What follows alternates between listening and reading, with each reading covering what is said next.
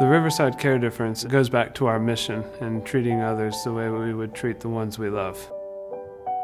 A lot of times we are accepting of our practices, and we challenged ourselves to do better when it comes to death and dying for our family members and those that we've served here at Patriots Colony. That's how we came up with the final farewell.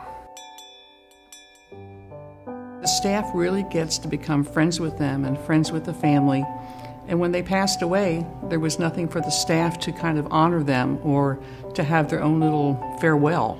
We don't pretend that death has not happened. We find that it's a chance for the staff to stop and say something important happened. Somebody left our community, left this earth, and we need to acknowledge that before we continue going about our lives. We care about them. I know there are a couple of people that I say that I've adopted, like they're my grandparents. So we form a bond with the families, and that's our time as well, because people don't think because you work here that you're attached, but you are.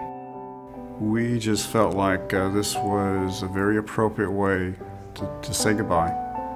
Not only for Mom, but also for us. We had a relationship with Patriots Colony for about 9 years.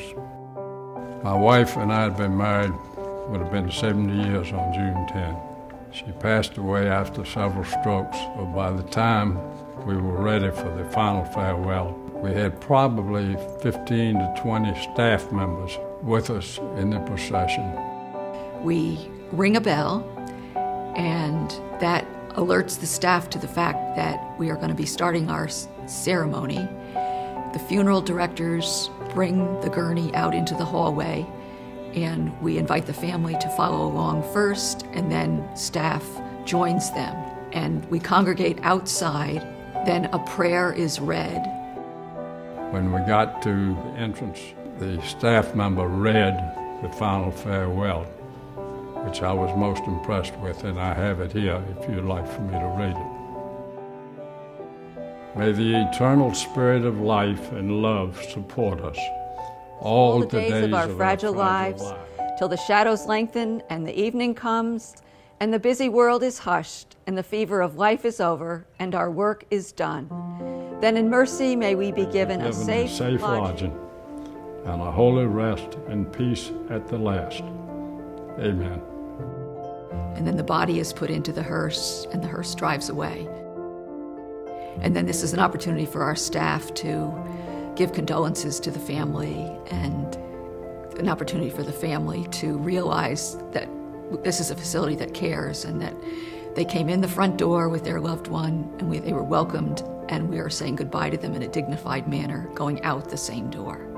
This was about the only time where the emotions kind of grabbed us. It really showed a lot of respect for our family. It showed them that it's not just a job. There's a calling. There's a reason for being there. If I had to arrange my own thing, I couldn't have done that. It was just too perfect for what we needed at that time. It meant an awful lot to all of us in the family. The love that it showed, the care that my wife had gotten, it was all evident in the way it was done. To have somebody standing behind you, literally standing behind you as you take your loved one out, I think that shows people that's part of the Riverside Care Difference, because you are treating them as if that was your family member. You're supporting them. If they need someone to hold their hand, or if they need someone to hug, because we all hug them after, and we stand out there with them as long as they need. When they're standing out there and the group is there for the final prayer, you see them smiling, you see them crying, you see them very appreciative for what we've done for them here. You need that release. You need that personally for yourself, for the families, for your family, because you take it home. It makes death and dying something that people are more free to speak about. And the more that we're willing to accept that and be open with it, the more that we can make sure that we're respecting the wishes of the individual and the families.